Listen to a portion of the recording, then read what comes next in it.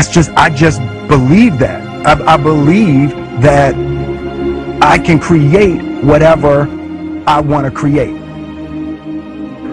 Everything starts with a vision, roadmap, goals, destiny. How many of y'all got goals? How many of y'all got a roadmap laid down? How many of you know where you're going in 1 year, 5 years, 10 years, and a step-by-step program to get there? My mom would always say to me, don't worry about what it look like right now. You got to see yourself down the road. I know it's tough that we live in a neighborhood, but start going online and seeing what it look like down the road.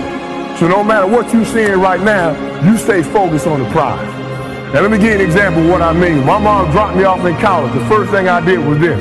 I came, tore out a sheet of paper, I sat down and I wrote. I said, what do I want to do in college? What do I want to accomplish in college? I started writing it down. All American, all conference, dean's list, graduated 4 years, master's degree, NFL, 4 or 5 in the 40. So I took that piece of paper, taped it on the side of my bed, and every morning I would visit my future, and every night I would visit my future. Now here's the funny thing. My teammates saw that for the first time, they couldn't stop laughing. This skinny guy, and you think you're going to accomplish all that? We know what we call that, right? Dream killers. Dream killers will come in the form of alcohol, in the form of drugs, in the form of bad attitude, in the form you think you know it all. It'll stop a dream in a heartbeat. But I didn't let that bother me. I stayed the course. And slowly but surely, here come all conference. Here come Dean's list. Here come 4 or 5 in the 40.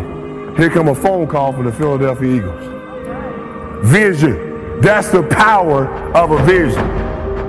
The problem with most people is that you're not obsessed with improvement. You're obsessed with making money. You're obsessed with taking your business to the next level. And can I be honest with you guys? When you become obsessed with improvement, I will spend more time learning in Australia than I will speaking. I'm going to say it again because you missed it.